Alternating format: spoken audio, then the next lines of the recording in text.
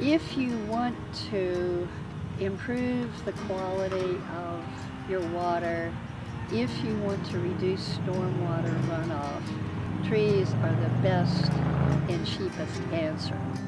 Trees provide so many great benefits, and one of the most important ones being shade and helping neighborhoods be more comfortable and more livable. And if we're not investing in our urban tree canopy, equitably across the city, then not everyone is going to be able to, enjoy the benefits that the trees provide.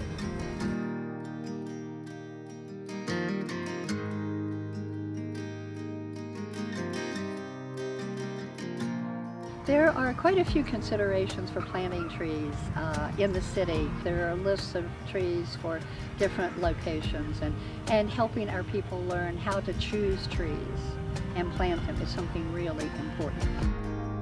So I work in the sustainability office at VCU, and we have a community forestry program there. And I'd always kind of had my eye on this site just as a great kind of blank canvas to plant some trees.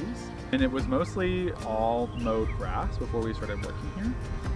Part of what we're trying to do with the tree planting project is to establish spaces where the students can come outside and interact with the trees and the other things that we're planting, and just to be able to have a closer experience with nature as part of their education.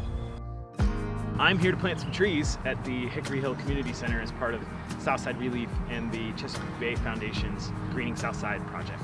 We're planting 100 trees today of different species to help us provide shade. Of course, it's going to lower the temperature and it's going to help reduce some of that runoff. We're putting life back into a place where they say has no life. So here we are.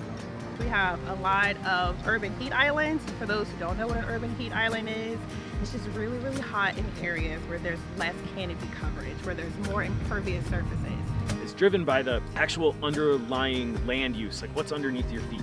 Is it hard, dark surfaces, or is it kind of more natural green space? And so it's the balance between that kind of human-built surfaces and the natural environment that gives rise to these big differences. All of this work surrounding expanding access to green space and expanding tree canopy came out of a project that we did in summer of 2017, where basically volunteer scientists all went out during a heat wave and measured the city's temperature. And it was about 16-degree Fahrenheit difference between the coolest and warmest place at the exact same moment. And largely that difference was attributable to the nearby tree canopy. The grassroots focus on urban forestry has been so successful in Richmond because now we have this very actionable data set that shows just how serious the disparity is in not only the green space access, but a climate stressor like extreme heat.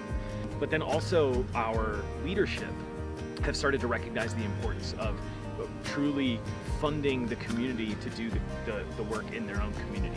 No two communities are exactly alike, and I've found that a lot of these community organizations have a very specific focus area, and that is great because it gives the opportunity to really build deep connections and relationships with people who live in those neighborhoods, and you can really tailor the project to the needs of each individual community. For us, we want folks who look like us. We want folks who've never been to a tree planting before. We want to make sure that the people who live in these communities actually know, like, you have a voice. Let's make sure that we're not just putting trees in the ground and saying that we're doing a good job. We're greening these spaces for the long term. And so I think if we really care about our neighbors and care about the quality of life that everyone enjoys in the city, then caring about our trees is a really important part of that. It's so many different ways to support these endeavors. It might not be with the shovel, but you can find a way to support.